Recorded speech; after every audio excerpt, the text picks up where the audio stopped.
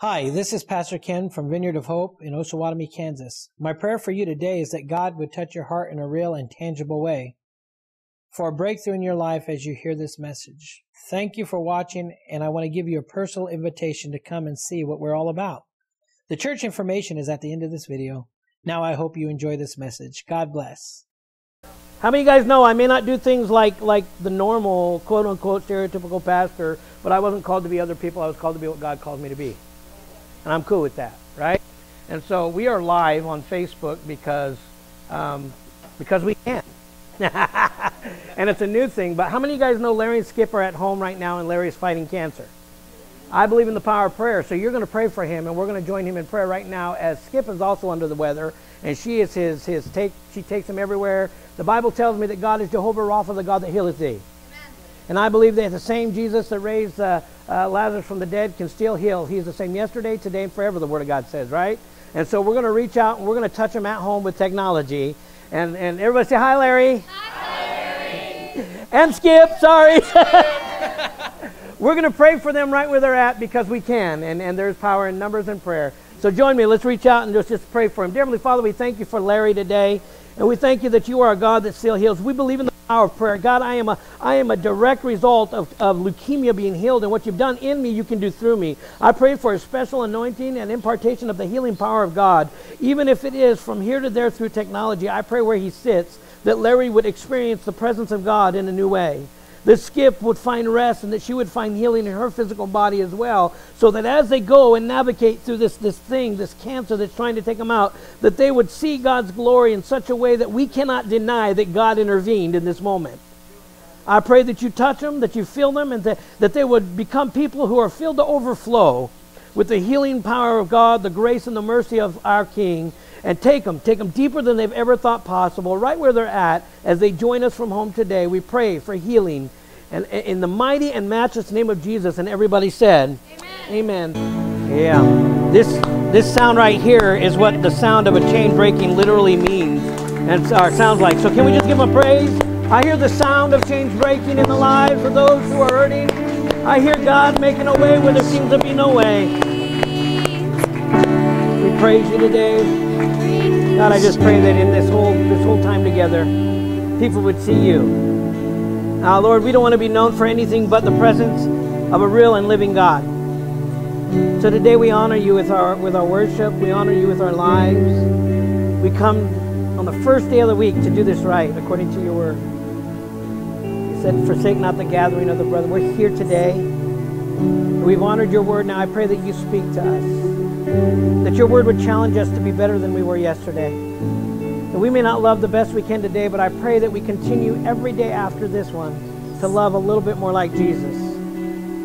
Open our hearts, open our minds to not just hear this gospel, but to put it into action this week. Lord, our community desperately needs to see people come alive in Christ. Our community desperately needs to see Jesus thriving and living, and people living in a new life, empowered not to be broken by this world, but to be more than overcomers according to your word. So today I pray that this word comes so alive in our hearts that we are the example of Christ-likeness in this community. More than just with words, but with every act of love that we offer. Do something today. Show us your glory. Help us to be a little bit more like you. We ask it. I pray that your anointing would carry us, that you would speak through a simple man, God, a powerful gospel, so that people will hear Jesus. We thank you for that today. We give you all the glory and honor for everything that you're doing, both in Miami County and Osawatomie, God, but also everywhere where people are honoring you. Right now, many are gathering. We ask, God, that in that time together, they would see and know and taste of the tangible presence of living water, that they would know that you are with them. And omnipresent God, we thank you for being with us today. Open our eyes to hear, to see, our ears to hear, our hearts to take in, God, all that you would call us to be today. We pray it, we believe it, God, in the mighty and the matchless name of Jesus. And if you're ready for his word, just tell him you love him, give him a hand, do something in Jesus' name. We love you today, Jesus. You may be seated. I love the fact that we can come in and worship. You guys know that I love worship. I I worked with youth. I worked with people in recovery at the church that I was being, we'll do that in a little while. Thank you very much. Being mentored in. I sat under two amazing pastors for 10 years. We started Celebrate Recovery there. We do something similar to that, but it's not with all the step study stuff. I believe that my name is Ken Tyson, the delivered addict and alcoholic. I don't claim that every time I walk into a step study meeting. I don't go, my name is Ken and I'm an alcoholic. I get why they do that. I get why they say those things. But I believe that he died and he rose again to free us from sin and death. Amen? And his word tells us that I can be more than an overcomer, and I'm not going to go out and I'm not going to, with my tongue, begin to proclaim something I used to be. Been there, done that, got the t-shirt, but I'm not wearing the t-shirt anymore. I've ripped it up. I've burned it. I don't want to be labeled that anymore. I pray that's your heart and your mindset. We can be more than overcomers. But there's a way that we do this. There's a power that is greater than us that allows us to do that. We've been preaching on the baptism of the Holy Spirit, and everything that Pentecost has tried to teach, or Pentecost is to the Christian, or what the Holy Spirit and being baptized is, but we're taking it back from the perverted idea that so many, even evangelicals, have done us wrong by. We don't handle snakes. Sorry, that's stupid. There are different gifts that we operate in, but it's not chaotic and crazy like so many have really given us a bad rap with. There's an order to this, and glory follows order. And when you do things in the order that God has for your life, or for ministry, or for church settings, it's amazing how God begins to show you his glory in your life. It starts individually and it becomes a corporate thing where a family comes together and we can experience God at different levels because everybody is operating in the gift that they've been given. And I can tell you this, as we begin to grow and know what this looks like, God is going to open your eyes to what it means to be your part to this body, what your gift is. And you're going to have two things you can do: ignore it or begin to operate with that gift flowing through you for the purpose of somebody else's life. And our heart is that we would know that that's what God's called us to be. We come here to grow, but we don't come here just so that we can fulfill an obligation. We come here to be empowered to get out there and actually be a church. And if we're not doing that, we're doing something wrong. Amen? Being a Pentecostal church means we're empowered by the Holy Spirit to do and operate in the gifts, whatever it takes, that reach people with the gospel of love. A gospel that doesn't pervert grace, but embraces grace. That teaches us to walk in a mercy that is made new every day, according to the Word of God, because of one thing, his love. I don't deserve to be here. And you're never going to be worthy of the baptism of the Holy Spirit or an awakening that God gives us in this life that we have. But it's not about worthy, it's about willing. You're immediately made available to the believer is the baptism of the Holy Spirit once you've accepted Jesus Christ. What's that mean? He's got more than just the salvation for you. He has some other things for your life. Isn't that good to know that he doesn't just say, okay, you got saved, you signed on the dotted line, and that's it? There's more for us in this walk of faith. And so Pentecost is embracing all the other things after salvation. I try to tell people constantly that you've been saved from something for something. I was saved from something because I was the one that was lost, not God, for something. And that's what baptism is. That's what the Holy Spirit is for. He, the person of, he comes into our life, and God identifies him as the third person in a Trinity, the Father, the Son, and the Holy Spirit, all individuals. This is God in spirit, or the Spirit of God, and that's what we're talking about today. So part one, I introduced you biblically to who the Holy Spirit is. I introduced you to the fact that he is a person in himself. We find that in John chapter 14. It says, if you love me, obey my commandments. This is Jesus speaking. And he says, and I will ask the Father, and he will give you another advocate who will never leave you. He is the Holy Spirit who leads you into all truth. Part two, we begin to look at the fact that what this baptism of the Holy Spirit is a second encounter with a believer, for a believer, amen? After salvation, we looked at biblically time in and time out where these people were followers and they said, I've heard of the baptism of John, but I've never heard of the baptism of the Holy Spirit. What is that? And so they said, well, it's when the Holy Spirit comes upon you in a new way and you accept the deity of the Holy Ghost, the person of, just like you accepted salvation. We have to understand something, and I dove into the second part of that because I needed you to know, without that, we can never stay out of the way long enough for him to do what he wants to with us. So baptism is a spiritual awakening of the person who is your advocate, who is your guide, the person of the Holy Spirit who leads you into all truth, right? And we know this, and so I ended last week, and I'm going to kind of continue in that, but I said in John 16:13, it said it's through the Holy Spirit that we are guided into the truth. Who wants to walk in the truth? Well, the truth is this: Jesus is the way, the truth, and life. And the Holy Spirit guides us into understanding that, who he is, the example that he is, and shows us what to do with that. It says the Holy Spirit is the one that leads us into all truth, showing us things to come. Who needs hope? You got to know that there's something better coming. If you're going through something right now and it doesn't feel good, you've got to understand, and the Holy Spirit empowers you to understand that it may hurt for right now, but sorrow may last for the night, but joy comes in the morning, the Word says. And so we have this Holy Spirit awakening that helps us to get through the now, so that we know that tomorrow, no matter what we're going through now, God's going to find glory in it. I might have been a meth addict, but God, right? I might have been an alcoholic, but God. I might be depressed right now, but joy's coming in the morning because God is still God. And so we embrace this understanding and we preach this understanding to people who will understand that the third part of understanding how important it is to be baptized is it says that He'll give you the power to overcome. Y'all got some jacked up stuff in your life. We all do. But we are more than overcomers when we allow the Holy Spirit to reveal that to us. You need a spiritual awakening that shows you that you're not damaged goods, that your past doesn't define you, that you don't have to live according to what your history says you were or are. You can live according to what He says. He says you are more than conquerors, victorious in Jesus' name. I mean, I get excited when I'm making mistakes now. I understand, listen, God made a way. And the only one that empowers me to believe that and trust in that and really fully receive that is the Holy Spirit. Because I have Him. The same Spirit that raised Jesus from the dead, the Bible says, lives in me.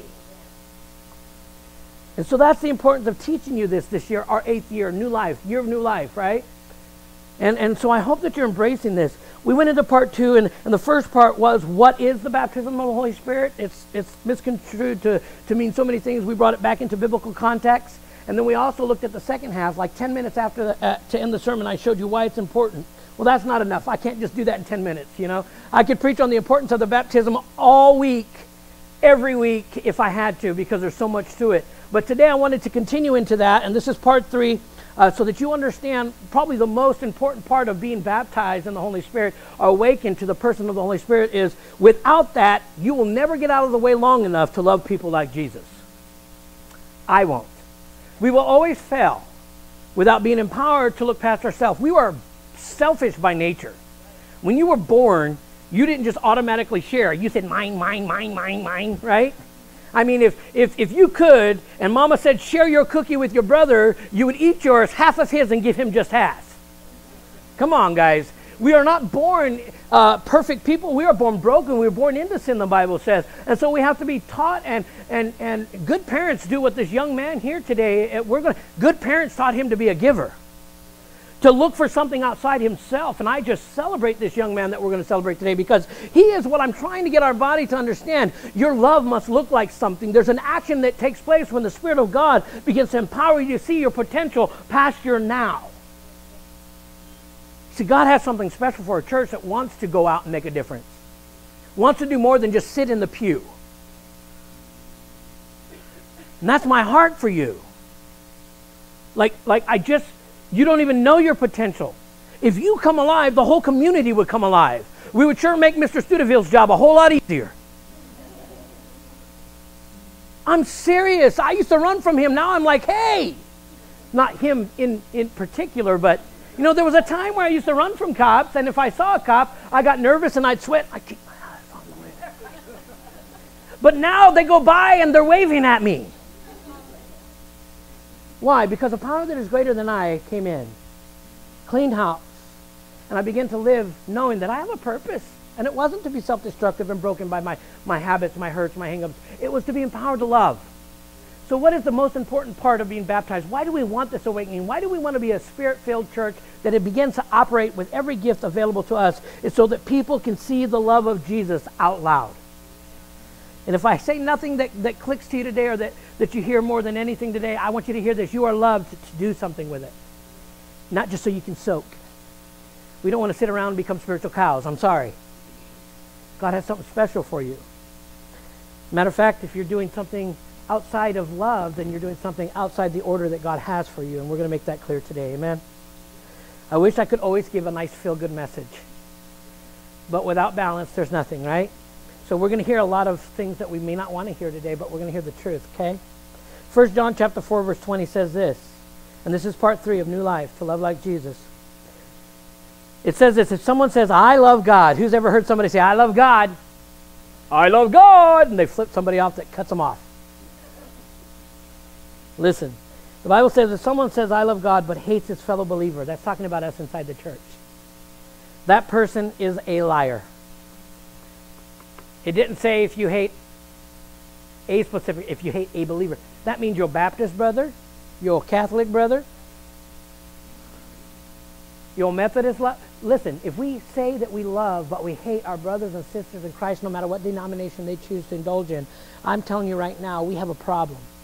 We can still disagree on theology and doctrine, and we can take it to the Word of God for our own growth, but we have no right to hate and hate on and be condemning of anybody that has a different way of looking at this. Our job is to embrace it for our own growth, and love everybody as they're trying to find that same answer. Who is God and what does he have for you? There are a lot of people that say, I know God, but see, by their love life, you can tell there is absolutely no love and no knowledge of God. A lot of people know God. No, they don't. A lot of people say they know God, but they only know of him. And today I'm hoping that we embrace the fact that we get to know him so that he gets to know us, so that we get to do something beautiful with it. Amen? It says a lot. I love the Word of God because Jesus said it more bluntly than I ever could. So you can get mad at Jesus, okay? Hey, watch this. If someone says, I love God, but hates his fellow believer, that person is a liar. For if we don't love people, we can see, how can we love God whom we cannot see? See, I was taught by an amazing man.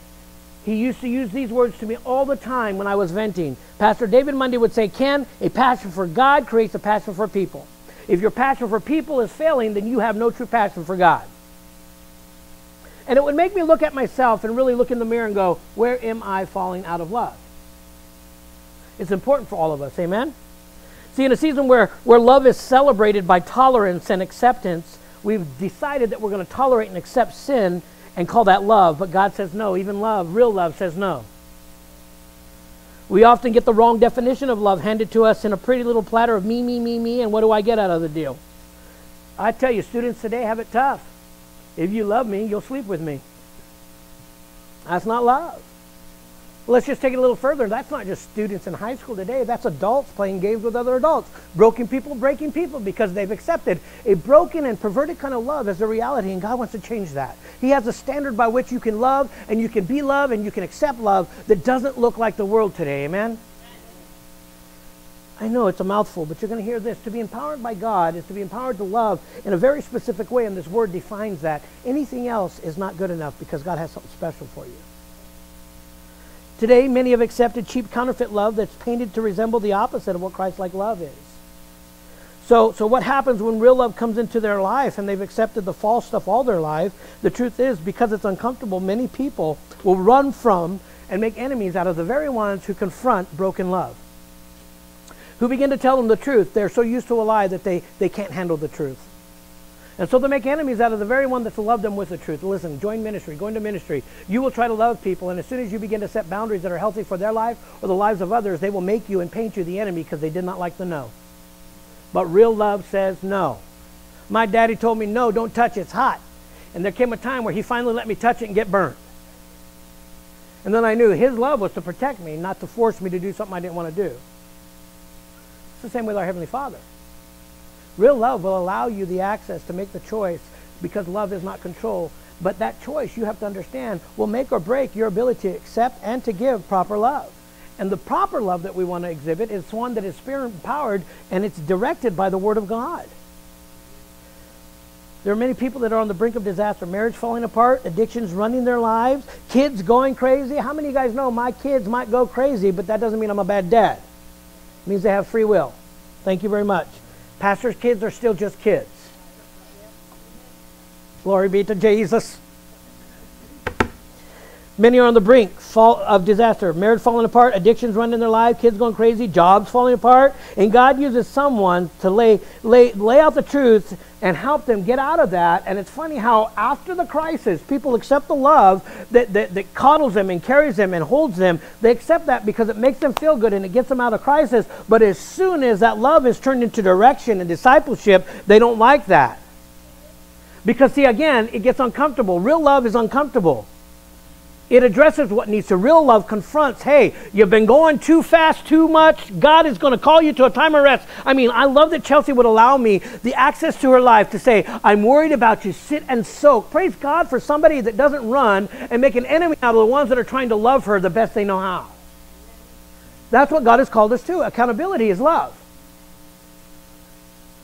When a dysfunctional love is exposed, many of us have lived our own lives. We don't know what to do when we're finally addressed with a balanced love. There are two things that happen for those who aren't sure what they've been living in, and real love confronts them. Let me tell you the two things that happen usually. One, they'll accept it and they'll grow, or two, they'll reject it and they'll run.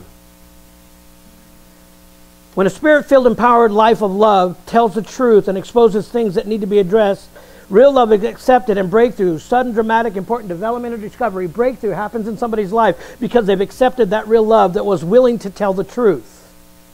And so they grow, and you see people grow, right? The other thing that happens when people get a real spirit-empowered love given or shown by somebody into their life is they reject it for exposing the counterfeit. Isn't it funny how people get mad? It's funny but not so funny. How they get mad because you told them the truth and they just were uncomfortable with the truth. So they get mad. How dare you expose that? Well, no, that's what the Word of God says we're supposed to do. I mean, He'll light up the darkness, the shadows. That song speaks of it, man. Isn't it great that love would come in and shine a light on every shadow in your life so that you don't accept that into your life? I find it a beautiful thing because, see, everything that I used to do kept me running from the real love of God. I didn't want to face emotions. I didn't want to face feelings. I didn't want to face things that had been done to me that were not okay to be done to a little boy. I didn't want to face all these things that were traumatic in my life. And so I used everything else to drown that. And then the love of God came in. And He began to show me, listen, it wasn't you. You're not the problem. The issue is with bad people making bad choices, but I love you. And so we have to accept that God's love will show us the right way from the wrong way, will expose the wrong thing for the right thing. And we don't want to be a people that begin to come in and say, oh, it's okay if you love like that. No, it doesn't. It's not okay if the Word of God says it's not okay. He has a standard by which love can be shown to you in a way in its truest and purest form, so you do not accept the counterfeit ever again. You hear me say it all the time. God's no's in the Bible are not to control you people. It's so that you understand that He wants you to live in true freedom. The no's direct you so that you don't take in a counterfeit ever again. So today, we're going to define what real love looks like and expose the counterfeit. It's a treat from the Holy Spirit to the sons and daughters of the King. He baptizes us to empower us to love. But it's a certain kind of love. We've heard this scripture over and over. For God to love the world that He gave His only begotten Son, that whosoever believeth in Him should not perish, but have everlasting life. Who's heard that one? I mean, we hear it all the time. But this believes part here doesn't just mean with your head. It's believe with action, obedience. To believe in God means I'm going to believe and I'm going to take action. I'm going to believe and I'm going to obey. I'm going to believe and I'm going to obey. And that completely disarms the ammunition of the enemy when he comes in with condemnation. When I believe with action, they can come and condemn me, but my acts prove differently. Correct? So I want to show you something through the Word of God today, and I hope that you'll understand it. Love is not sex. It's not the feeling of euphoria that is ours from being physically attracted to each other or other people, the same sex, the other sexes. Love is not infatuation, but love is someone. Love is an action that grows as we grow. Love has a name. His name is Jehovah Jireh, our provider. When you do not have, He shows up and He provides. Jehovah Rapha, this is love, the God that heals mind, spirit, body. Jehovah Rahi, the Lord is my shepherd. I got to tell you something. It's amazing when we look at what a shepherd did. The song itself that we were singing, He leaves the 99 for the one. Isn't that amazing? But when that one continues to wander, if you look at what a shepherd did, I've said this several times, the shepherd back in the day, still today, if a sheep wanders off and keeps wandering off, that shepherd will go and get that sheep, and he will pick up that sheep and break its back legs. And he'll put it over his shoulders, and he'll carry it until it heals with the rest of the flock, with the rest of the sheep. And once it's healed, he puts that sheep right back in its place, and it never wanders again. Why? Because real love says no. We don't see that. That's not a made-up story. That's what they did. They do. Because it's important that you understand God is so in love with you that if you're going the wrong way over and over and over again, He will break you or allow you to be broken so that He can put the pieces back together again. And then there's nobody that can take glory and honor and take the fame or any of the accolades but God. He's the one that will be seen in the moment. Like the mess becomes a message because God took the one and He put him where He's supposed to be with the many so they could build and grow each other. and strengthen. There's power in numbers, church. And to love in numbers and to love people, we can do so much more together than we ever could apart. So unity must thrive. The importance of going out and worshiping with other churches is so we can be love in action. United. Anyway, He's Jehovah Nishi. His banner over us is love. Love has a name. I am my beloved, and he is mine. His banner over me is love. God is love, but his love is righteous. His love is jealous. His love, it disciplines. His love is true, and it's more than a comfort during crisis. It's a way of life. The church body has seen enough of our own, unable to love themselves and unable to love Christ and each other because they've accepted a false idea of love into their lives. Love is not tolerance and acceptance. Love is forgiveness. This leaves people asking, have you ever heard people say, do they really know God? I mean, the church today has beat each other up so much that the world doesn't have to. Because we're busy kicking each other's butt inside the church. And so all the people out there hears about everybody's fighting in there. No wonder they don't want to be a part of what God's doing. Oh, wait, because God's not doing nothing. You all hate each other. Maybe not us, but I'm saying in general, right? God is trying to get us to step out in love and understand that in the church we have enough of us beating each other up. Let's love each other. Let's not talk about each other. And let's not gossip. Let's not slander. Let's not be malicious. But let's love each other. And when somebody comes to you and says, hey, I got something to tell you about your pastor, say, don't want to hear it. Go talk to him. Why? Because love will stand up for what's right rather than expose all the wrongs. There's no condemnation in Christ. Man, people are condemning, and that's got to stop. What am I trying to say? We are spirit empowered so that we can love, and people will see a difference. We will shine, and we will be a lighthouse simply because we are united, and nothing can tear that apart. When you are strong, people go, whoa. When you begin to defend each other, people go, what is going on? Because the world has seen enough of its own tearing each other apart. But when they see a difference in you, that love speaks for itself. Love for each other, love for God creates love for each other. When I can do this right, I'm better off doing this because, see, if I can't do this right, I will hurt you, I will let my selfish agenda be imposed on you, and that's not what God has for us. He wants us to grow in love so we love each other right. But you cannot do that. You will never get out of the way long enough if you are not feeding your spirit the things of the Spirit. Why? Because your flesh is still crying to be satisfied. And your flesh will be satisfied unless you put it to death, unless you learn to take up your cross and follow Jesus. But you have a choice in this. And I love that God gives us a choice. The problem is many of us are not taking the right choice. We are joining in on the reindeer games. Let's stop that. Let's love out loud. Let's make a difference. Listen, there are ways that we can do this, church. And one of the biggest ways is to understand that if it says no in the Word, then no. And when it says yes, yes. Yes, you can. You can be a part. And every part matters. I want to say thank you to all the guys that showed up yesterday. We're rebuilding the back deck back here. We're putting back together the stairs. We poured some concrete out here. We mowed the lawns. We cleaned inside the church. Everybody was doing a little bit of this and a little bit of that. We ate pizza together. Yuck, and I'm tired of pizza, but we had a good time. Right? Because everybody has decided, I'm going to take my part, I'm going to mean it, I'm going to do it, and I'm not going to do it for the accolades, I'm not going to do it to be seen by people. I'm doing it for you, Lord. See, the more I begin to do everything as unto the Lord, the less I care whether you like it or not. Matter of fact, you won't even offend me ever again. Because I didn't serve this church to serve you. I did to do it for God. So if you don't like how I'm doing it as I'm led by the Spirit, well, you're not going to offend me. C'est la vie. And you'll have that same attitude. You'll have that same attitude when you begin to love right for the Lord.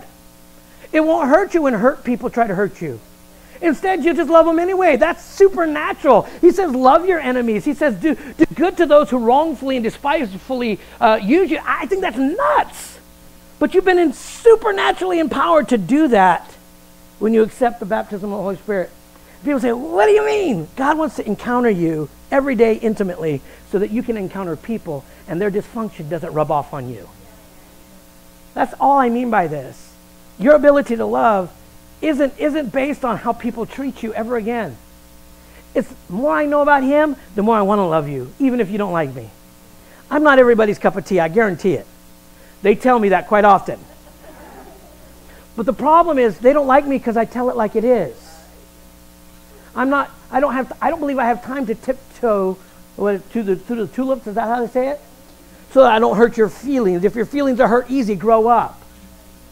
I do have a limited time to tell you about Jesus and what his love looks like. And my thought is, I've got to take every chance possible so that you begin to do the same for your loved ones. It starts at home, or you're a hypocrite. If you can't talk nicely to your loved ones and the people right around you, then how are you going to do it for your coworkers in the environment that God placed you in to thrive? You're not. And God wants us to begin to do it right here, and so that we can go out there and make a difference. But it all means I have to be empowered to be selfless every step of the way. Amen? That's what God is creating. That's what a spirit-filled church is supposed to be. People making a difference, not just talking it. I tell people constantly, God will use you, but he'll use your action before your words. So, I got to read this to you. It's really cool. We've seen enough of church hurting church, but I'm telling you, without love, nothing works. So whoever does not love does not know God. It's that simple. 1 Corinthians 13 says, if I could speak all the languages of the earth and the angels, but didn't love others, I would only be a noisy gong or a clanging cymbal. Have you ever heard anybody that's all talk and no action? Yeah. How does that work for you? They're almost repulsive, aren't they? If I had the gift of prophecy and I understood all of God's secret plans and possessed all knowledge, and I had the faith that I could move mountains but didn't love others, I would be nothing, it says. I mean, it wouldn't make any sense for me to do all that and not love.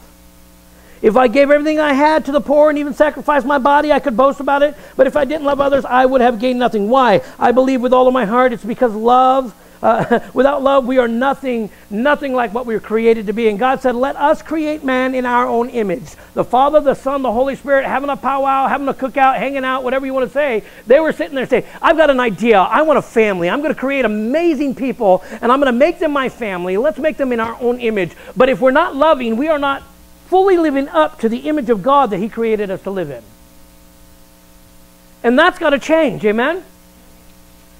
It has to if people are going to believe us. So God's gift of baptism, or the second encounter, is so that we live as reflections of God's mercy. Matter of fact, in Ephesians 5 it says, follow God's example, therefore as dearly loved children, and walk in the way of love. The Bible tells me they will know you by your love. They're not going to know you by people that you lead to Jesus. They're not going to know you by the amount of people that you've laid hands on and that they've been healed. They're not going to know you by the amount of good stuff and money that you give. They're going to know you by your love. Follow God's example, therefore, as God's dear children, walk in the way of love, just as Christ loved us and gave himself up for us as a fragrant offering and sacrifice to God. You're supposed to give yourself away. Christ-like love is sacrificial. If you do it for something, then you didn't do it for love or for God. If you did it for self, then it wasn't God. It wasn't his motive. It wasn't his thoughts. It was your own. Inevitably, selfish agendas are counterfeit love, and they lead to heartache, division, anger, depression, disappointment, being offended, rude behavior, jealousy, none of which look like the love of God. Breakthrough love and spirit-filled love is sacrificial and sincere. And you don't have to fake it when it's genuine, amen?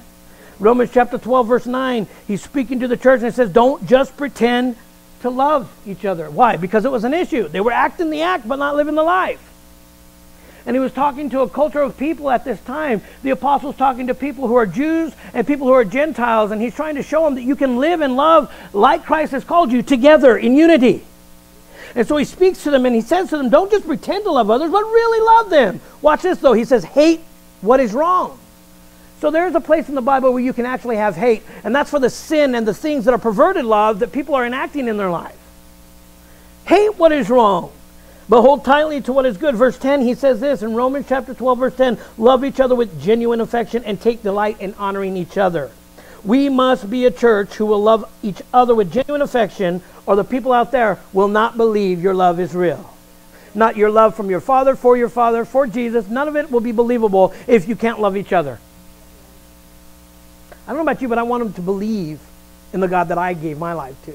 I mean, the God that delivered me and set me free and set me in front of you preaching today is an amazing God. And I want them to be people who believe in that God that I serve with my whole life.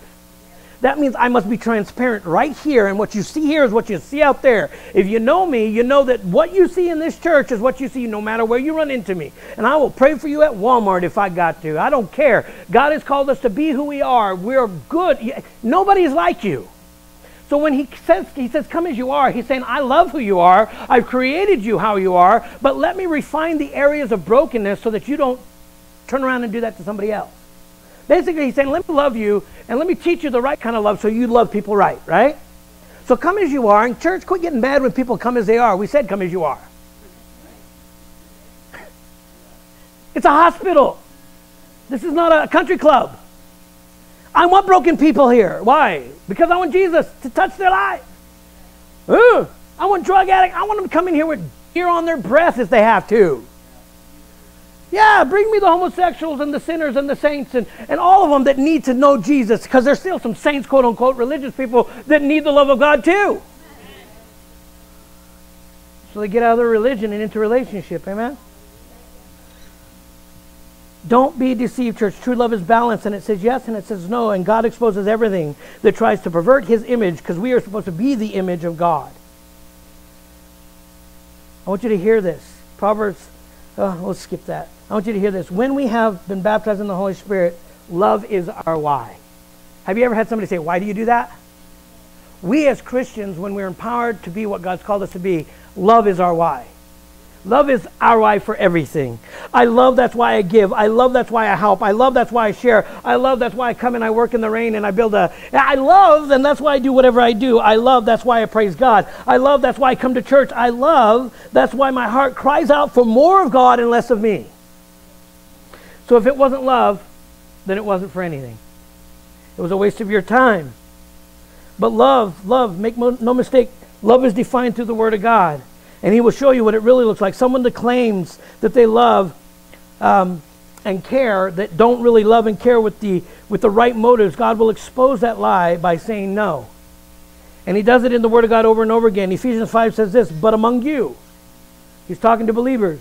The church of Ephesus is sitting here facing a dilemma. What do we allow and we don't allow? And he goes to them and he says to them, but among you there must not be even a hint of sexual immorality, or any kind of impurity, or of greed. Listen, there is no classification for sin. Sin is sin is sin is sin. But he gives us all the titles for sin, just so you know. So let me read this to you and let you know that this is all perverted love, because God exposes perverted love so that you don't accept it into your life again. So he gives you the no. There should not be even a hint of sexual immorality. Why? Because that doesn't look like the love of God. There shouldn't be any kind of immorality or greed. That doesn't look like Jesus. Because it is improper for God's holy people, it says, nor should there be obscenity, foolish talk, coarse joking, which are all out of place, but rather there should be thanksgiving. If we thought about the things we're grateful for more than the things we don't have, we might actually be grateful for the things we got. Thank you, Jesus. Say that, hold your tongue, and say it 10 times. It'll be hard. God is so good. Watch this. Nor should there be obscene jokes, talks.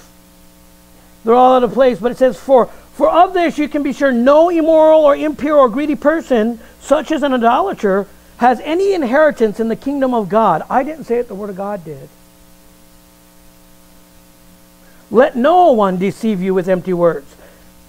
For because of such things, God's wrath on those who are disobedient is coming. Therefore, do not be partners with them. See, love will not allow you to remain partners or connected to toxic people. So he defines toxic people so that you don't connect with that anymore. See, I can go into a place where toxic people are, and I can be a light, but I can't stay there because it might rub off. You got to know when you're actually affecting somebody with the gospel and love, or when they're infecting you with their nasty. And our job is to not let them infect us so that we shine for the right reasons. Amen? So he defines these things. 1 Corinthians 6 says, don't you realize that those who do wrong will not inherit the kingdom of God? Listen, there is a very real hell. The Bible says there are people that are going to come, they're going to say, hey, I've healed the sick in your name, and I've cast out evil spirits. He's going to say, depart from me, I never knew you. Because there are a lot of people that know of God but don't know God. God wants us to know of him and his love. So we act out in him and his love. And it's the works aren't going to get you saved, but the works sure are the fruit and the evidence of being saved. I can't help but want to do something whenever I fall in love with Jesus, because he makes me want to be better and give back. But when I'm not falling in love with him, I tend to be more self-centered. Amen? So love changes everything. Love transforms everything. Love changes our whole way of living. And we begin to do something supernatural because it's not natural to live that way. A supernatural love is one where we're empowered by the Holy Spirit to act and give and selflessly do things, and it doesn't look like this. Don't you realize that those who do wrong will not inherit the kingdom of God? Don't fool yourselves. Those who indulge in sexual sin or worship idols or commit adultery or are male prostitutes or practice homosexuality or are thieves or are greedy people or are drunkards or are abusive or cheat people, none of these will inherit the kingdom of God. What is he saying? This is sin. But I thank God that his love came to make a way for that sin, to heal that. That's why I say bring them in and let God change them. You can't. You'll never change the person who's stuck in that sin's mind. But God can transform their thinking. It says they bring them in. Don't get in arguments that only, in 1 Timothy it says, don't get involved in ignorant arguments that only cause quarrels or debates. It says, don't do that. Instead, pray for them and perhaps God will change the way they think. It says this, none of these will inherit the kingdom of God, but God's love exposes that false perverted thing so that we know what to walk. It says some of you were once like that. Every one of us has a testimony, praise God. My hope is that it was a testimony. You went through the test and now you're over it. Not dwelling in and thriving in it still today. But if you are, there is hope in Jesus Christ. If you are, there's a way out. And he wants to bring you through it so that he can use you. Use you to tell others that may be stuck in that same perverted love that there's hope and there's power and there's still deliverance in the name of Jesus Christ. If he could do it then, he can still do it today, church. Some of you were once like this. The apostle writes this, and it's beautiful. He says, but you were cleansed, you were made holy, you were made right with God by calling on the name of the Lord Jesus Christ, and by, watch this, and by the Spirit of our God. So the Holy Spirit is the one who now gives you new life, and new life abundantly. Love said no. Love says these are counterfeits. Don't accept that. We live in a world that is screaming for tolerance, but really it's asking for us to condone sin. And God says, no, my love made a way so sin could be defeated once and for all. The most important reason in this whole baptism of the Holy Spirit, this third part of this thing, next week I'm going to answer the question, are we worthy? And what are some of the things that keep us from that? I want you to understand there are some things that kind of restrict us from getting to the place where God wants us. And hindrances, I call them 2 hindrances, big hindrances. Come next week, you'll hear that. But the most important reason for spiritual baptism is so that we love like Jesus. Breakthrough love is sacrificial. 1 Corinthians 13 defines it like so. Verse 4, love is patient. If you ain't patient, we need to grow in love. Trust me, that is my character defect. I will stand up here and tell you today, I am one of the most impatient guys in the world, especially at McDonald's drive-thru. Okay, I want my stinking sandwich now. But we're all a work in progress, right? Character defects must be, when you look at the love of God, when he tells you it really is, you can look at yourself and say, I need work in that, and that's good. Now do the work, amen? It says, love is patient and kind. Love is not jealous or boastful or proud. And this is the hard one. Or rude. You don't get to tell off the person that didn't do you right. You gave up your rights when you gave your life to Jesus Christ. Your right is now dictated to you, and it must look like this. Right? Don't believe me. Go read it for yourself. I dare you. I double dog dare all of you to begin to read the word and don't take a man's word for it. You might just find how in love you fall with Jesus comes almost naturally because this love letter changes everything. Breakthrough love, it says this, love is patient and kind. Love is not jealous or boastful or rude or proud or rude. It does not demand its own way. Some of you are going, oh man. Real love is not irritable. I'm working on it. And it keeps no record of being wrong. The Bible says forgiven, you'll be forgiven, but if you don't, you don't. It does not rejoice about injustice, but it rejoices whenever the truth wins out. Love never gives up, never loses faith, and is always hopeful and endures through every circumstance. We must be this kind of love to each other in the body so people out there believe real love works. It's time that love is our proof of a real God, right? To a community that is watching, and trust me, they are watching. Let there be one scandal the whole world will know in Osawatomie. Small town living. But let there be love, and let's see if the whole world takes notice too. Listen, it's just as, if not more powerful. I know that the human condition is to remember the one bad thing no matter how many good things somebody does. Trust me, I know, I'm in ministry. But I got to tell you, that shouldn't matter. Just because they exploit the one bad thing after many good things doesn't mean that you're horrible. It means you're just as human as them. Love them anyway. Love them coming, love them going. God gives and He takes away. He will bring people and He will purge the wrong. Our job is to continue to love them. Right, Mr. Officer Man? I know that you've got a ministry in being a police officer. And in this congregation and right now, I want to say thank you. What you do is selfless. I think that our first responders are teachers, and they are some of the most underpaid, underappreciated people in the world. But we respect you and we love you and we thank you for being a God-fearing man that's doing your work. You mean a lot to me in this community, and I enjoyed our few times that we sit down and talk. But I've got to say, man, we pray for you. You've got your hands full and you've been doing a great work in this community. Only around in my neighborhood I can look around and I can say that was shut down, that was shut down, that was shut down. Because God has empowered you to love even those broken people as you begin to say no. and so we thank you for what you're doing. We thank your wife because it's huge that you would sacrifice your husband in this way. Listen, Pastor's wife, she knows. We thank you. We thank you from the bottom of our hearts for making a difference, but a godly difference in this community. You give people a little bit of grace where nobody else will. And the way you work with them, it's not what most do.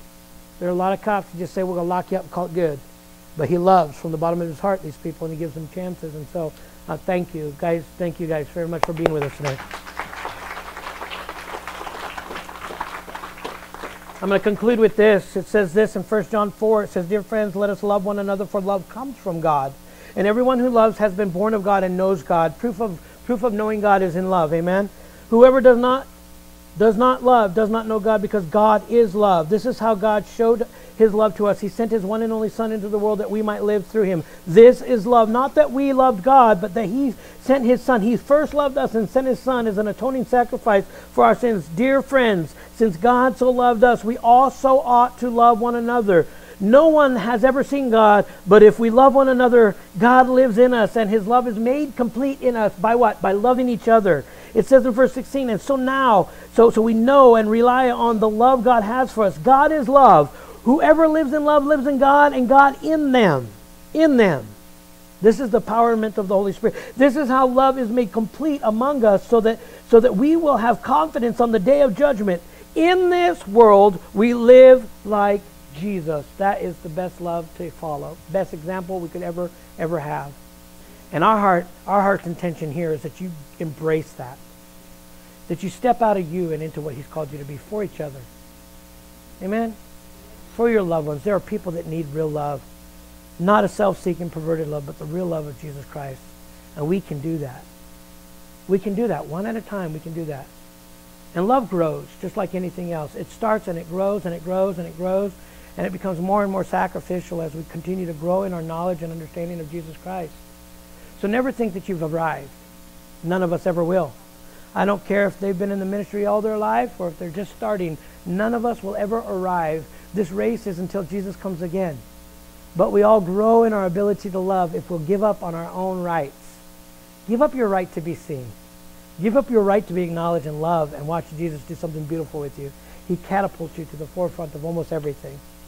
He gives you opportunities to love even louder whenever you're faithful with the little love you got. I don't want people to say, we need more of God, when you don't use the little bit of God you got. It makes no sense. Why would He bless you with more power when the power you use is not being used right?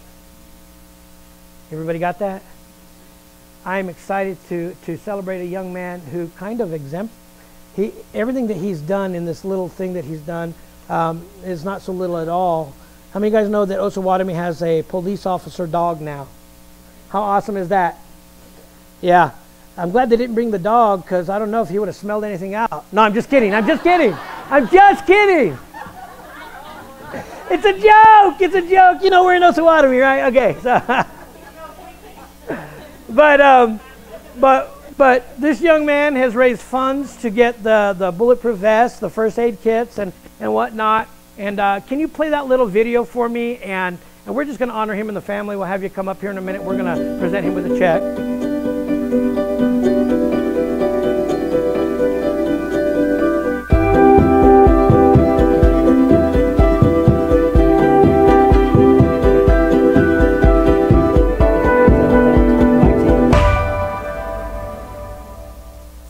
we have the family and our little friend come on up here, and we're going to celebrate him today. Everybody, let's welcome our guest, Grant Schroeder. Melissa, Grant, and the family. Come on up, buddy.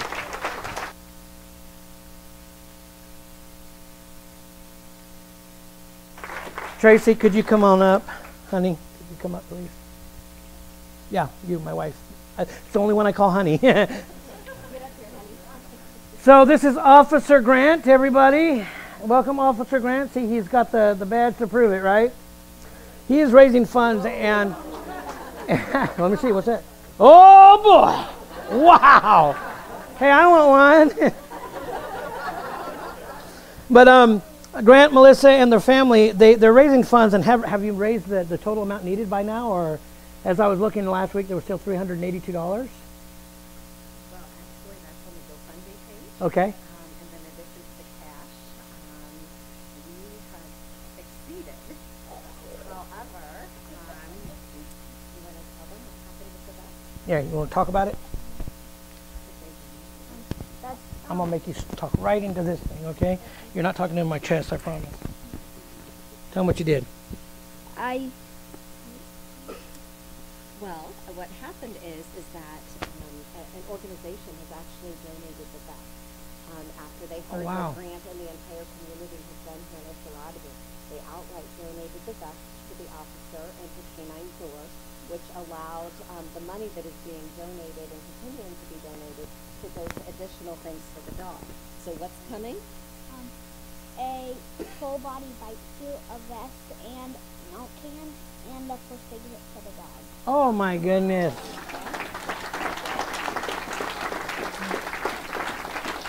Well, we know it's not a whole lot, Mr. Grant, but this is $150 to go toward whatever you're going to do, okay? And again, you've inspired this chubby guy, but not just me. You've inspired a lot of people because, see, our heart is that people would reach out and be a part of the community like that. That's very selfless. And I know you weren't feeling good this morning, right? Yeah. But you're here, and that also is something very, very, just absolutely cool. So thanks for being with us. I got something for you, too, because I know you like certain things, okay? Yeah. Now, one of them I need you to lock up your sisters or your brothers with because I got you some cool handcuffs. I got you something for your mom, and it's a little speaker so that you can make sure she's online and on task every once in a while. And you can even use a robot vest, but most of all, we got you something that's, that I like to have fun with my grandkids for. And listen, the only reason we did this is he doesn't, like, he was wanting other stuff to go toward everything else, but I think that we should. God blesses those who are a blessing to others, right? And so I think that we would be doing wrong by not spoiling him for this act. So let me get you something here. And I heard you like gauze and stuff too, right? So that's so that you keep mom in line and you can use a robot voice or whatever. Lock up the sister and the brother whenever they get on your nerves. I heard you like first aid kits. Yes. All right, there. That's for your camping experience. And this is so that you can keep the whole neighborhood in order, okay? All right. What do you say? Thank you. You're more than welcome. What makes it fun is that you didn't expect and don't expect any of that you've done this from a very, very selfless place. And so can we just pray a blessing over him? And we're going to believe that God is going to bless him through this whole thing. Just crazy cool. This is what I've been trying to tell the church. For if God can use anybody, he'll use the very one that's yielded and wants to make a difference. But his parents had to help. And thank you for being that kind of a parent, because that's what we want.